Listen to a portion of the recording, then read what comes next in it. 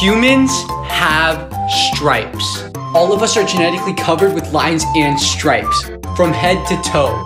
They're called Blasko lines. They're visible on most of us, but they do exist. But some people do have a genetic mutation to where their lines are visible. It's generally believed, too, that it's shown in UV light.